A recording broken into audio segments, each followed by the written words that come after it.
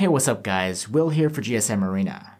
The release of Samsung's new flagship lineup, the Galaxy S21 series, is just around the corner, and as always, quite a bit of info has leaked ahead of the official announcement. Let's break down what we know so far about the Galaxy S21, S21 Plus, and S21 Ultra. There have been quite a few leaks as to the appearance of the S21 lineup. You'd think the phones would all be made from Gorilla Glass, but the vanilla S21's back is plastic, just like the vanilla Note 20.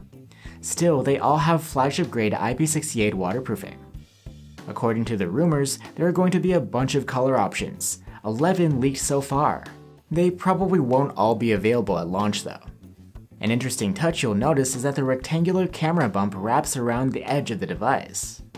The vanilla S21 is the smallest model, with this flat 6.2-inch display.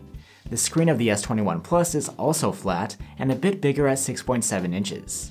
And the S21 Ultra's curved display is the largest at 6.8 inches, though that's still a bit smaller than last year's S20 Ultra. We've never seen infinity displays like these before. They're not only protected by Gorilla Glass Vitis, but they all have a super fast 120Hz refresh rate, with no downgrade in resolution like last year.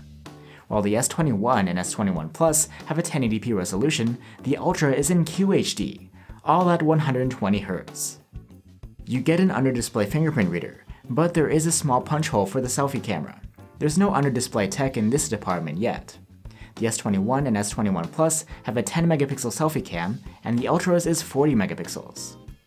Let's continue with the cameras. The S21 and S21 Plus have a triple camera setup on the back, which looks quite similar to last year's, with a 12-megapixel main cam, a 12-megapixel ultra-wide, and a 64-megapixel telephoto cam that uses cropping to achieve a 3x zoom at 12 megapixels. In contrast, the S21 Ultra has 4 cameras on the back.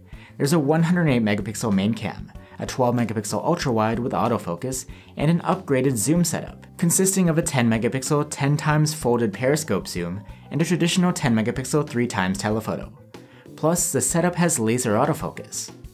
The Galaxy S21 series will be powered by either a Snapdragon 888 chipset or an Exynos 2100 chipset, both brand new and cutting edge. You get 8 gigs of RAM on the lower models and 12 or 16 gigs on the Ultra. Expect excellent performance on all of them, as well as 5G connectivity. The interface of the S21 series will be Samsung's new One UI 3.1, which integrates plenty of new features from Android 11.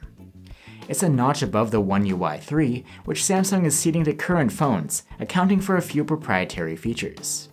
One of these is something new to the S series, S Pen support.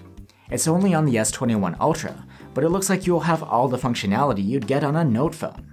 However, you'd have to buy the stylus separately, and since there's no compartment on the phone to store it in, your best bet would be a case that can hold the S Pen.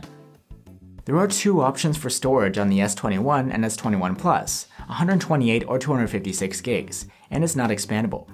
The S21 Ultra also has an option for 512 gigs, and it's the only one to have a microSD card slot.